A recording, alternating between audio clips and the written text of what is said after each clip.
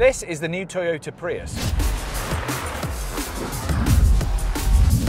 A car that's had a proper Cinderella moment and gone from dowdy to delightful in one fell swoop. And I've been tasked with testing it in the most Prius way possible.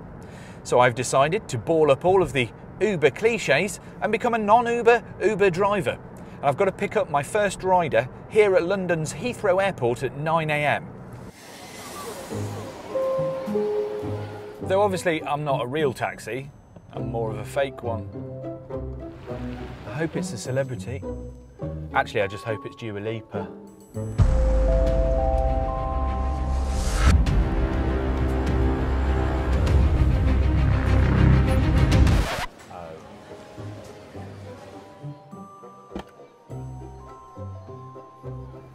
Hello?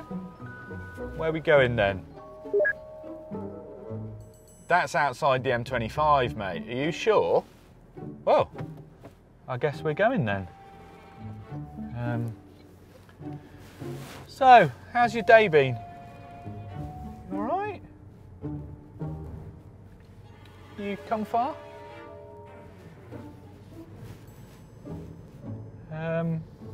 His headroom looks a little bit tight in there as well. I'm going to need a lot of Haribo. But when you need the money, you don't shirk a ride.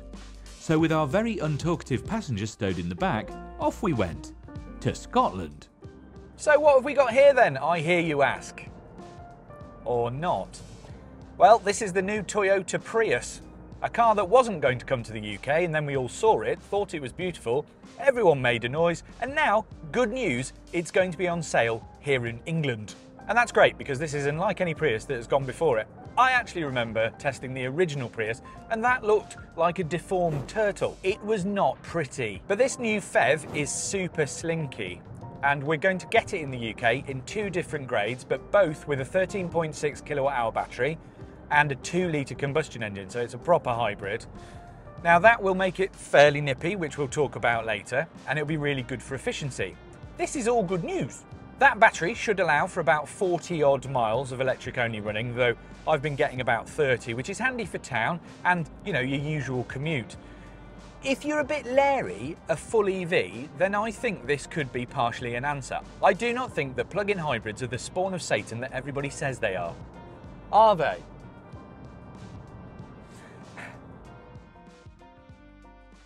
Fun fact, the longest ever Uber ride was actually from Heathrow to Loch Lomond.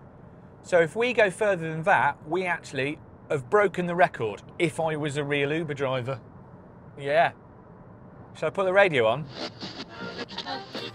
Having dealt with the interminable hellscape of the M25 and the lack of Dua Lipa without significant problems, the litre of coffee I'd consumed needed to see the light of day, so we stopped for a quick refresh.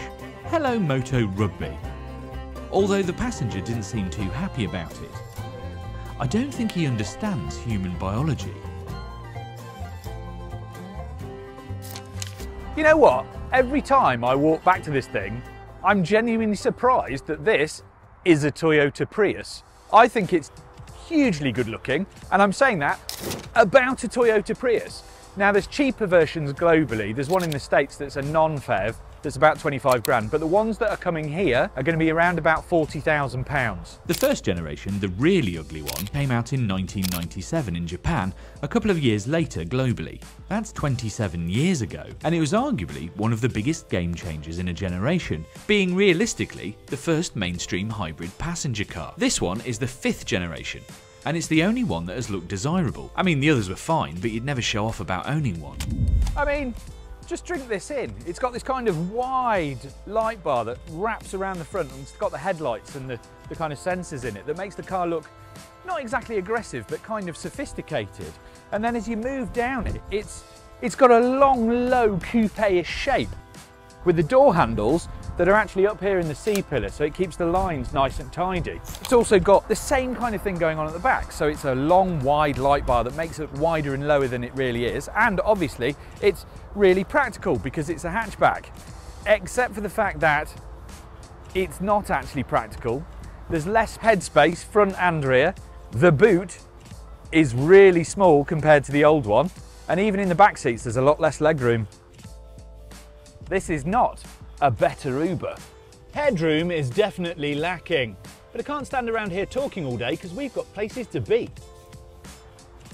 I have no idea how an expressionless helmet can be so accusing.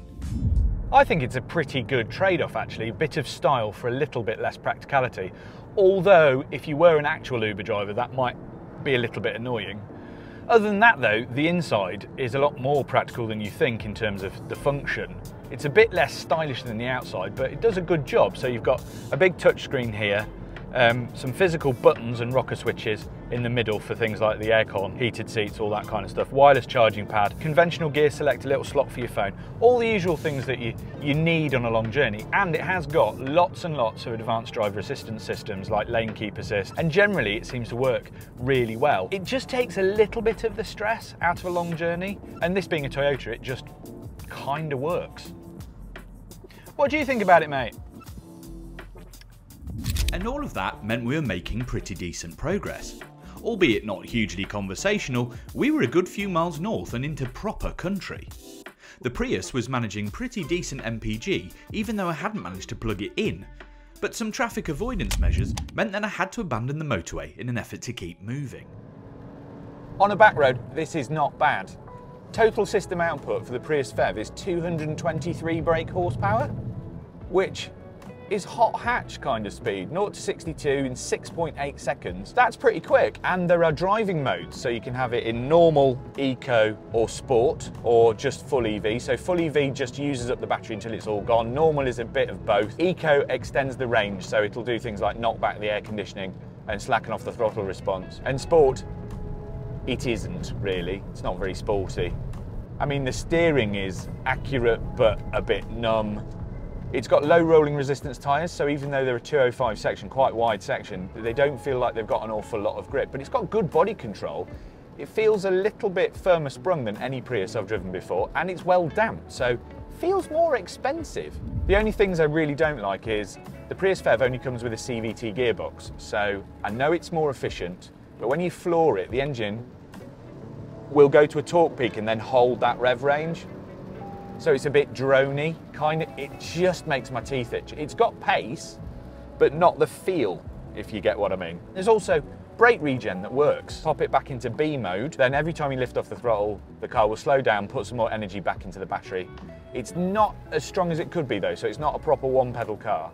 Generally though, this is a bit of a revelation compared to other Priuses. So even though it's not a sporty car, it's got a bit more feel, a bit more body control, a bit more kind of conviction and intent.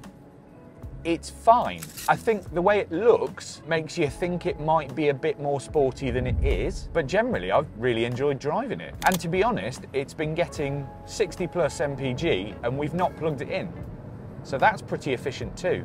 The way it drives, it feels like it's cutting through the air. It feels aerodynamic, which is quite nice. Though when you go too fast, it will just understeer. It's not really got much going for it in the sporting department. But then it's not a track car, is it? So who's gonna take these to a track?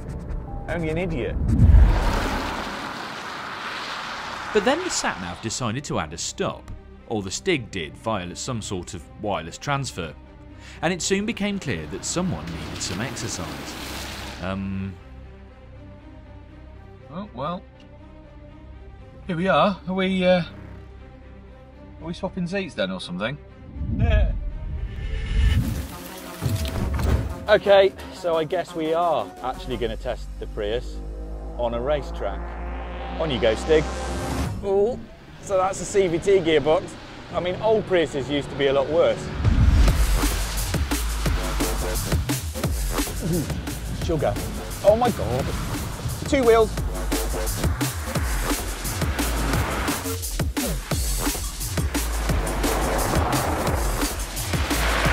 Am I enjoying this? No. Oh, and they're sideways in a Prius. Okay, Stig. Stig! Jesus Christ.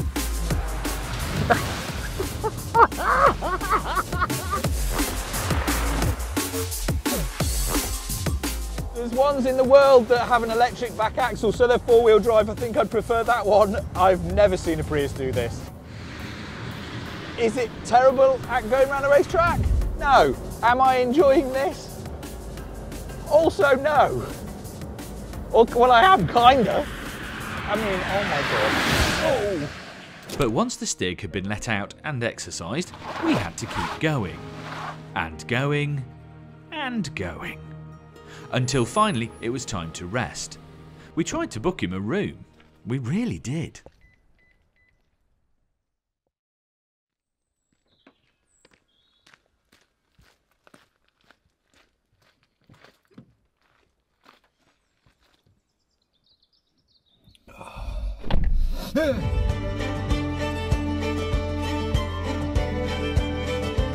And the next morning, once we realised how far up we'd come, we realised just how spectacular Scotland could really get. If you'd asked me 10 years ago which car I'd least like to drive on these roads, I'd have probably said a Toyota Prius. But not anymore.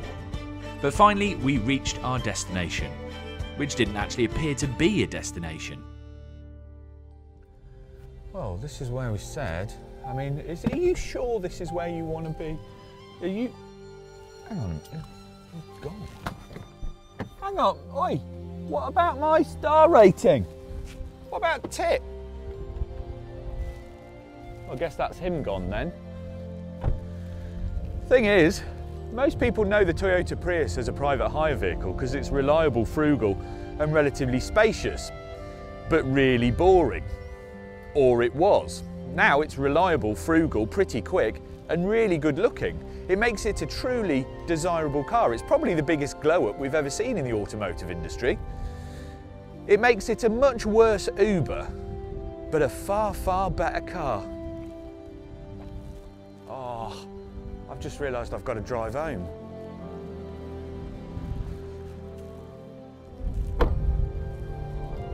See you, mate. Thanks for the conversation.